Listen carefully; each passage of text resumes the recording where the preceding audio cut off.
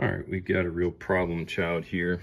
This has been worked on multiple times, hasn't worked right in years, etc., etc. Okay.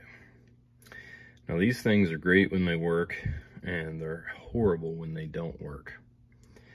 So I'm gonna take a bit of a deep dive into this thing, and let's see what we find out. Now, we got a trouble code down here, which is 3 flashes, and that is no current. Now, I would assume that this module can tell the difference between no current at all and low current. Now, one thing I noticed right off the bat, this is not good. These connectors look like they're all interchangeable, and here's what's suspicious. You notice we have 2 thick gauge wires in non-symmetrical locations. Now this thing has a fill sensor, and I'm guessing that is the fill sensor, and this is the element inside. This looks like a sensor wire to me. So let's get on the schematic and see what the deal is. Now, what kind of manufacturer does a schematic with no wiring colors? That is unacceptable. But we got just your typical relay here going through a CT. And that's going to be this guy right here. See that? Now we're going through a CT. So my black and red, those are the power wires. So this orange here has got to be the sense wire, and if it is, it's going to come up onto that terminal block. Let's see. This wiring diagram is very bad. Where is it showing? Okay. There we go. High water. High water right in there. As oranges.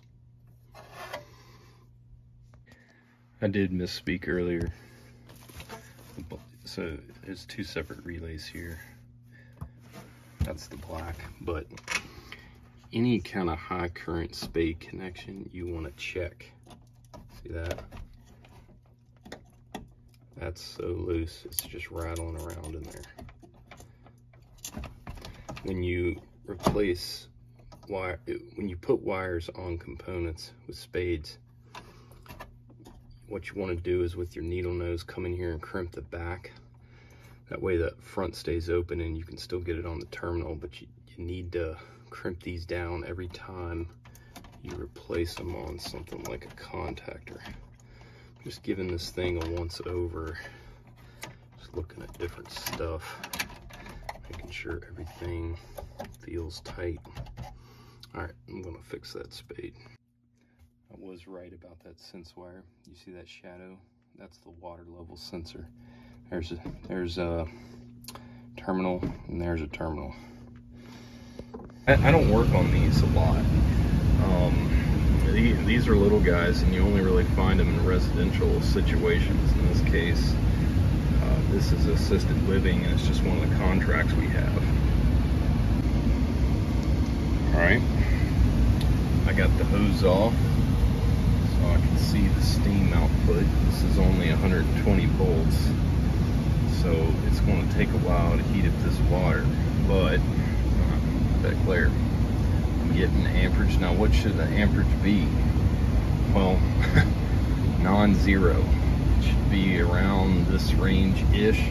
A lot of it depends on the TDS of the water, okay? Sometimes you gotta add a bit of salt up in here to kind of bring that up and create more current. But in this case, you don't really want to do that unless you have to. Now this light here just came on, so let me look into that, see if that's an issue. Solid green is normal.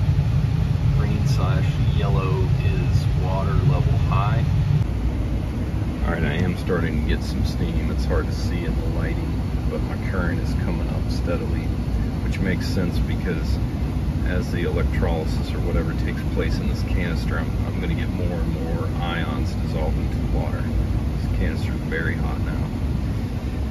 I'm going to be looking at my humidity.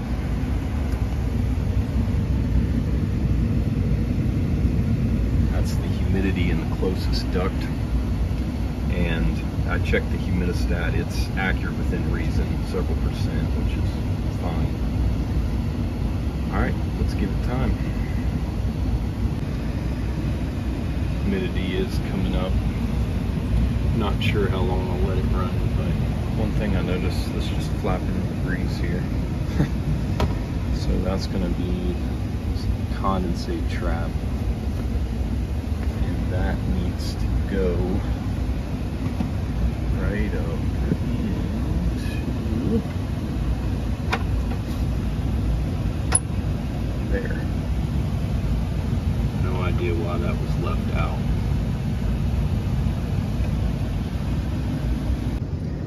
Now I have no idea what this is about here. But I will say you want to be careful not to try and fix stuff that's not broke.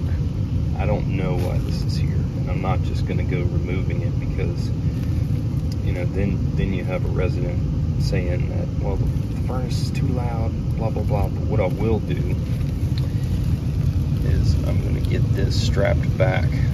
I don't like this restriction right here.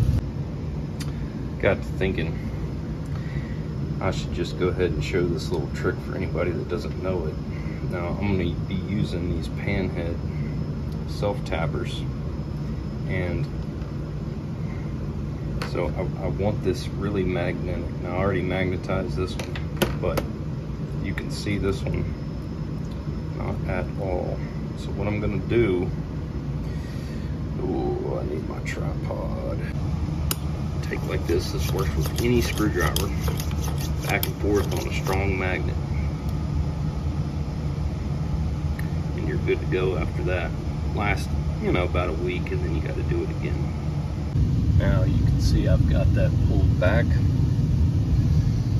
Now, to prevent this from being razor wire, you'll put a screw in there, you cut it right about in here, fold that end down so your holes are lined up.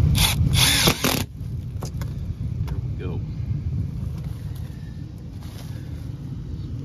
That's going to help with that airflow. Humidity is looking great. I think we got it.